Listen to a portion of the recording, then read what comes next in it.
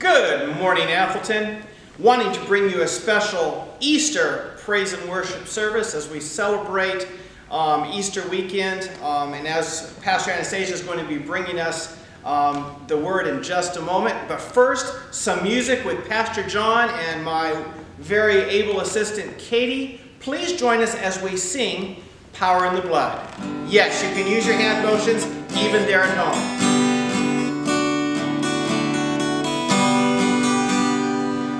Would you be free from the burden of sin? There's power in the blood, power in the blood. Would you work evil of victory win? There's wonderful power in the blood. Ready? There is power, power, wonder-working power in the blood of the Lamb. There is power, power, wonder-working power in the precious blood of the Lamb. Would you do service for Jesus your King? There's power in the blood, power in the blood. Would you live daily his praises to sing? There's wonderful power in the blood. Ready? There is power, power, wonder-working power in the blood of the Lamb. There is power, power, wonder-working power in the precious blood of the Lamb.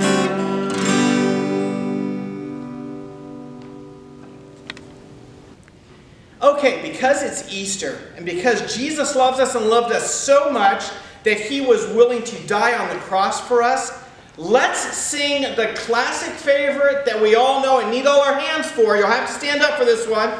Jesus loves me. You ready? Are you standing? Are you ready? Got those fingers? Got those hands? Okay, let's sing Jesus loves me together.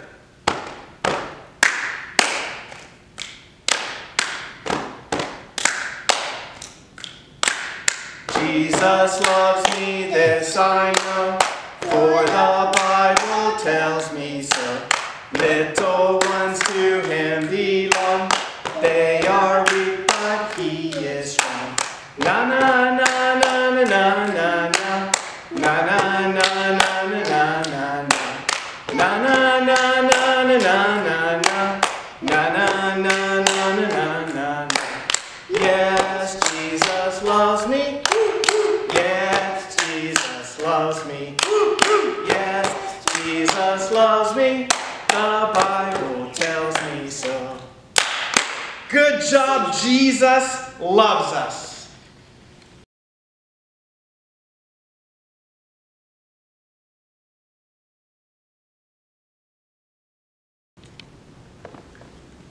What better way to celebrate Jesus' sacrifice for us and his love for us than a song that we all know and that we've all loved singing together as an Atholton community for years and years.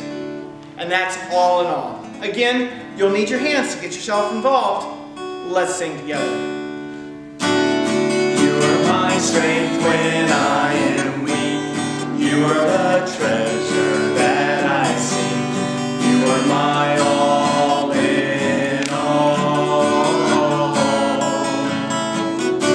Seeking you as a precious jewel, Lord, to give up I'd be a fool. You are my all in all. Jesus, Lamb of God, worthy is your name. Jesus, precious Lamb of God, worthy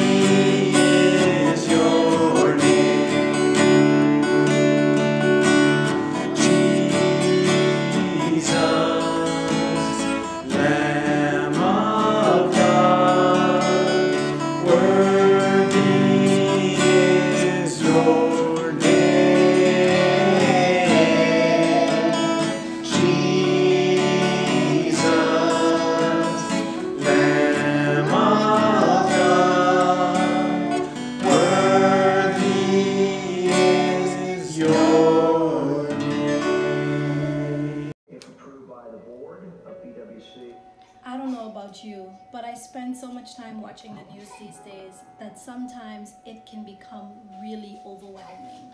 It feels like every time I turn on the news, it's something to do with the pandemic, and naturally, it always feels like gloom and doom. And I feel overwhelmed.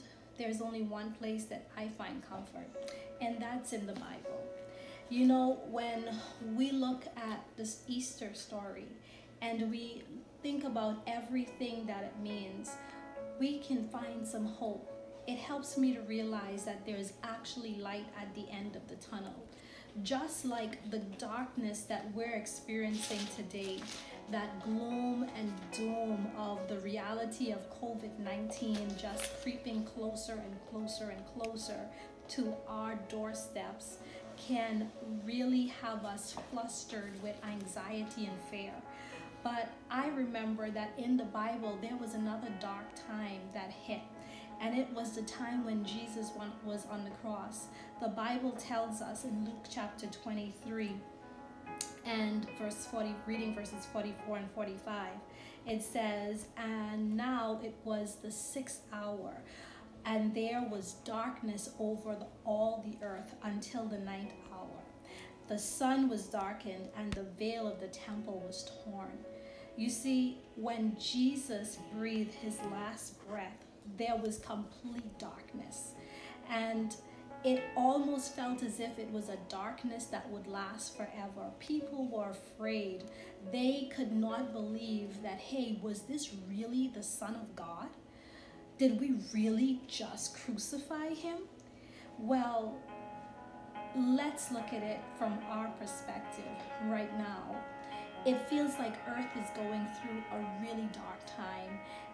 There's actually no country that I know of in the entire world that isn't on a lockdown, that isn't dreading the possibility of COVID-19 taking out its citizens.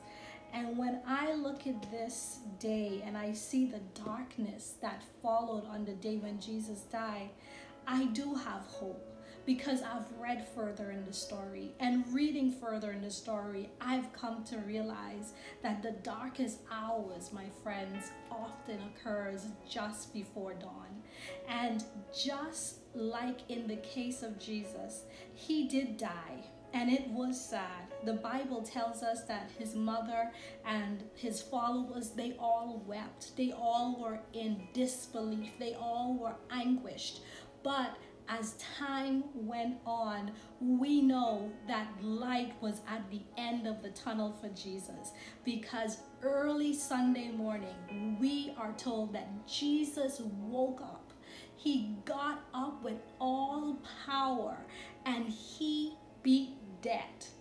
So when I see all this gloom and doom and I see the death toll rising, one of the things that gives me the greatest amount of hope is that when our hearts are hidden in Jesus, we have no need to fear, because he is able to dispel even the darkest hours.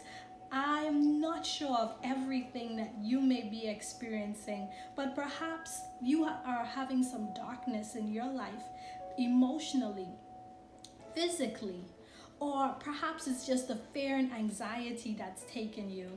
Well, I want to remind you that Jesus didn't stay in the grave. He did rise again, and there is hope that if Jesus rose again, there's hope for you today. So look up, there's light at the end of this tunnel.